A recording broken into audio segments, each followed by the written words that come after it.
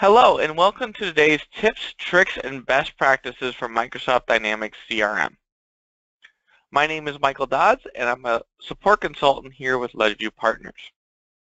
Today's topic is how to share dashboards, views, and charts. Now many of you may be asking, why would I ever need to share my dashboards or views and charts that are personal to me? Who else would get benefit out of this?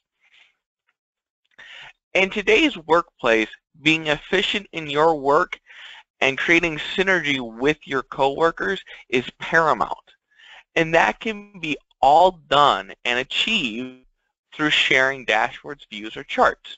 The reason for that is if you have a view, a chart, or a dashboard that works great for you and would apply to people in a similar position or other people throughout your company, sharing that dashboard, view, or chart with them will prevent them from recreating the wheel and will save them much needed time to focus on other parts of their job.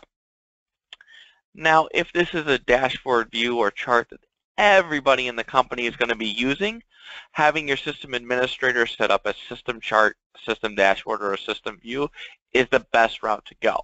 But if it's really only going to be used by you and a few of your coworkers in a similar role, sharing them is the best course of action. So let's jump into CRM and I'll show you exactly how easy it is to share these items.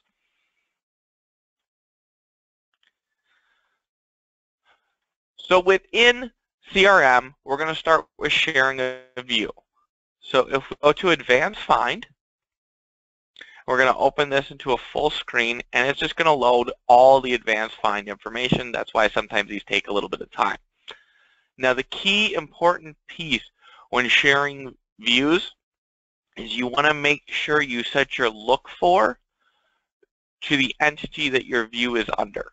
So if we want to share a view, an opportunity view, we want to set our look for to opportunities. Then our next step, we don't need to check on Use Saved View. We only need to click on the Saved Views button in our ribbon. And then we're going to take a look at ops closing in the last 30 days. We're going to check mark this. And then as you can see here up in the ribbon, there's a share feature. Click on the share button.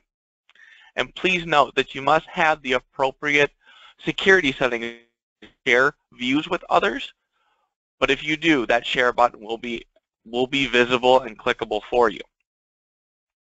The first step to share a view with someone is to click on Add User or Team.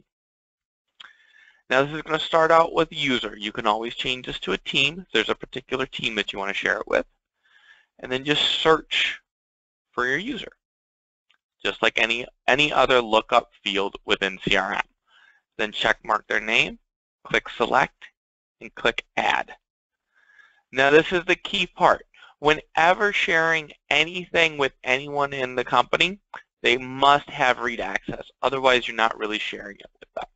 So read is always going to be automatically checked. Now write access, that simply means edit. They can edit your view. So if they want to make tweaks or changes to it to make it their own, you can give them write access. I don't recommend giving them delete access because then the view's gone. Assign, that simply means that they can assign ownership of the view to someone else. And share means that they can share it with someone else, just like you're doing right now. So you set the specific security settings for the view that you're sharing. Once you have them set to your liking, you click on Share. Once it completes, this will appear in their My Views section within that entity and also within Advanced Find in the Use Saved Views under My Views. Now this does not send them an email or a notification of any kind, so you're going to want to notify that user that you shared the view with.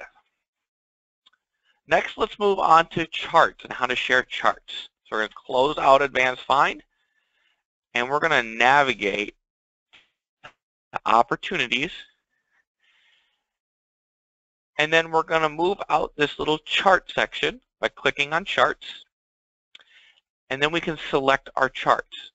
Your personal charts that you're going to be able to share are down in My Charts. So if we click on Actual Revenue by Owner, and then these three dots, they're known as the overflow menus. Any commands that aren't immediately available are going to be in this overflow menu. So click on the overflow and then click on Share.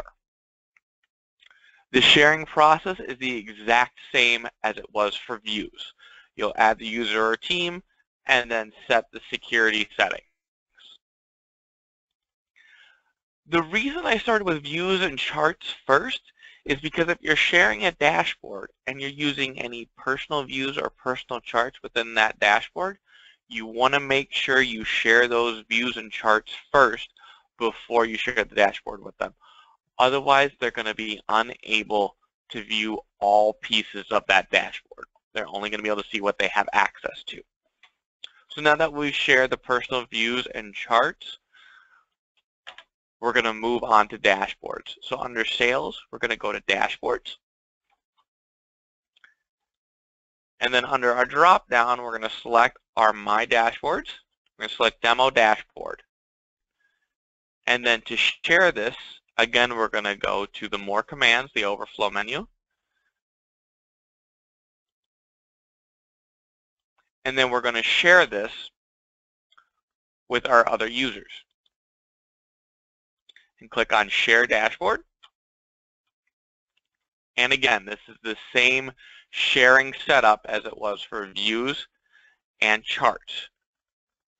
And you can add multiple at once. So you can add multiple users and share it with multiple users. When you're done, simply click Share, and it will appear for them in their My Dashboard section.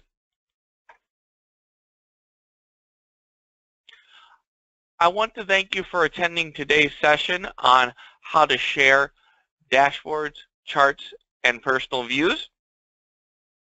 If you're ready to learn more, there's additional tips, resources, and information at ledgeviewpartners.com. Our contact information is on the slide here. If you ever have any questions or want more information, please feel free to reach out to us. Thank you for attending today's session. Hope you have a great day.